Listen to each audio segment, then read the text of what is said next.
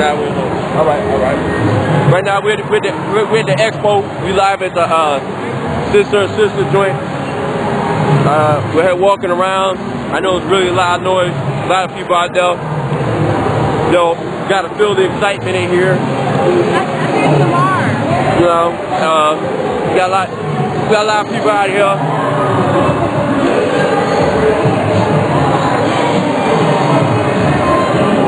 Walking around.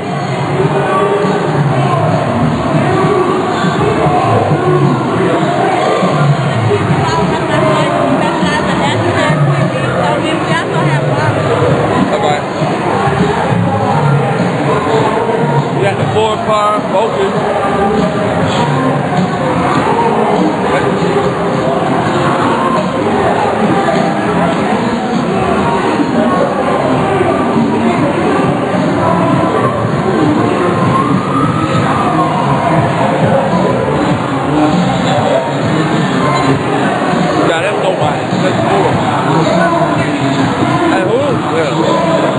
This is Ford, man.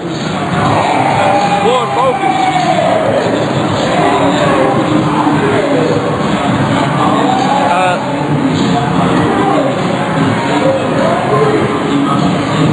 Not over there. Keep it moving. There's a reason why a lot of people over here. Maybe they're giving out some free cards or something.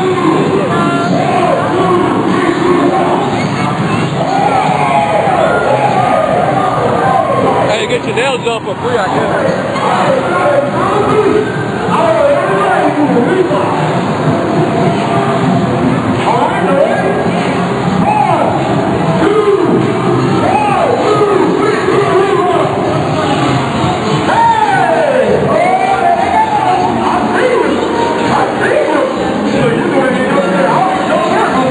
Cancer.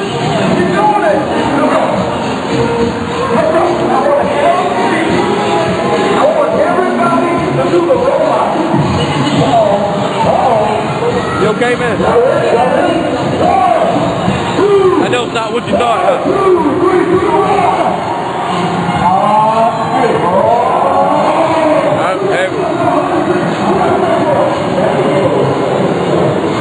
You got some of this free shit, man. We need to get some of this free shit. You'll go to these booths and get all this shit.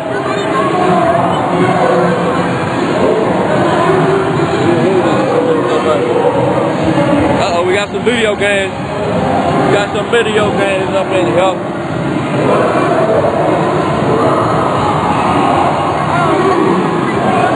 Alright, cool.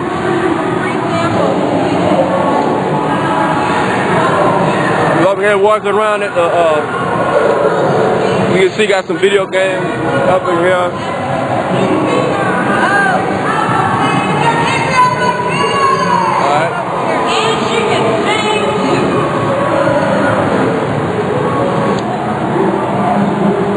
It's just some kind of event, I guess. Okay, alright. This next actress breaking it out. Introduction, but I'm going to do it anyway. You have seen her in movies, sitcoms, all over the nation, actually. Please give it up for Lisa Ray. Y'all know who Lisa Ray is? Are you serious? Who's that? That's Lisa Ray. Y'all know who Lisa Ray is? Stop playing. Wow, give it up for our panelists this afternoon.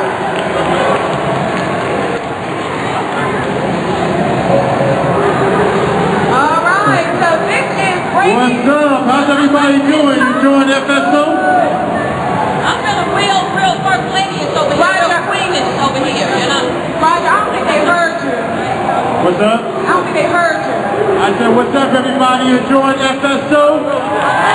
Thank you. Well, we'll go ahead and get started. Want to ask, this is all three panelists, we want to know, how did you get your start in the business, skyrocketing to the top? Roger Ball? No, ladies first. Okay, no problem. Lisa Ray. I'll take the mic. I think everybody kind of know how I got started up. Players Club. See? Players Club. Remember that high school? But originally from Chicago. Oh my God. I used to model. I I went into commercials. I thought, you know, small screen at first. Did a small independent film. Got my feet wet a little bit. Moved to LA. Gave myself a goal of 1 year to make it or break it. 6 months I had Players Club, and the rest is history. I'm still riding that roller coaster. Yeah. Awesome. Can y'all hear back there? All right. Okay, cool. Stay right here. You want to stay here? Yeah. I'm Demetria McKinney. What's up, everybody? Got my start actually wanting to sing. Never wanted to act, never wanted to do any of it, and got involved in what was called a chitlin circuit play, doing the singing mainly, but out of 30 people in the audience, Tyler Perry happened to be there. He saw me, he picked me up, and it's been a rap ever since. And Roger? Well, I went to school. The good old-fashioned way, right. I went from Brooklyn in the house. Brooklyn is always in the house. Always. So I'm from Brooklyn. I went to the School of Visual Arts in Manhattan. I studied film production. And I just kind of slowly worked my way up from a PA to a first assistant director, then as a producer. Got a call from this brother one day. His name was Tyler Perry. He wanted me to work on one of his shows. That was in 2004. I went to Atlanta. I thought I was going to come here and just do one movie, and I never left. And so I worked with Tyler as the executive vice president of his company for 7 years. Then 2 years ago, I decided to start my own company, Bobcat Films. Since then, we've done the Ricky Smiley Show on TV One and a bunch of other projects, and that's why I'm here. Okay, what do you think, in your experience, it takes to be an actor or actress? Not to become one, but to be one and stay in the game.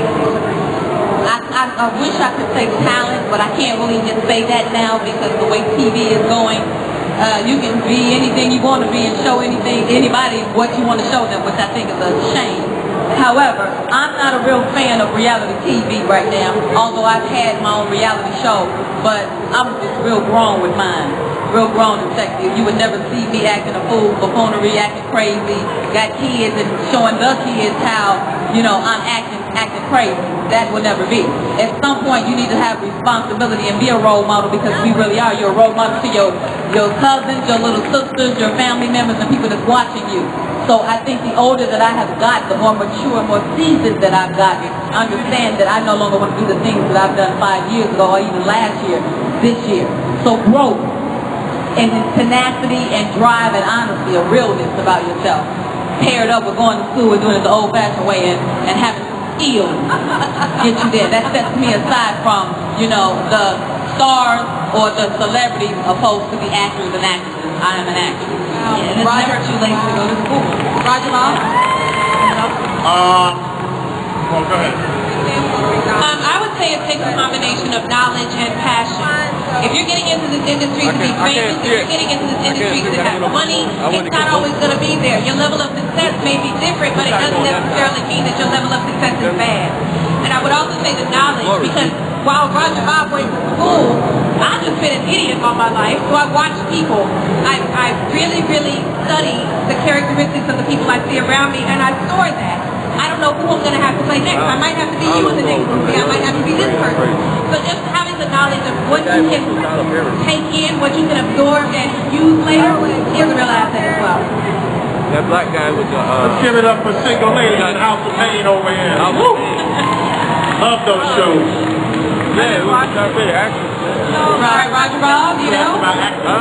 Well, you know, I'm just saying, from your experience, you've seen actors, actresses, you've seen them from the beginning to now in their career. What do you think has been the reason they've been able to remain on camera? Well, the ones that maintain are the ones that are serious about their craft. Okay. That's without question. You can be popular today and gone tomorrow, but the ones who are serious about their craft, the ones who consistently study, the ones who are in it not for the stardom or the fame, but because they really can't do anything else, because emotionally, physically, they want to act, they have to act. Like actors have to act. Like it's in them, it's innate. And so the ones who are truly passionate about it, and the ones who obviously back it up with the talent, are the ones who eventually stay. But there's a lot of luck involved too. You know, it's not, unfortunately in this business, it's not always about talent. It's not always about skill. It's not always about passion. There's a lot of luck involved. And so when those things meet, you have Lisa Ray McCoy and Demetria McKinney, and Ramona DeBro. You know what, too? I wanted to ask you a question, Roger Bob. I'm sure that most of our producers, actors want to know, when you're looking for someone, you know, you've had... He's looking for somebody. See, he's looking for somebody. When they come into the office or you... All right, we still at the event right now. We got a dude doing art. There's something I could do right here. We'll come back to... We were talking earlier. That's right. Who think you charge for that?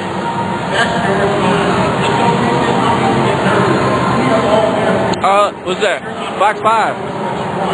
Now, you may not get that role, but a lot of times... Box 5, man. Box 5. Huh? Yeah.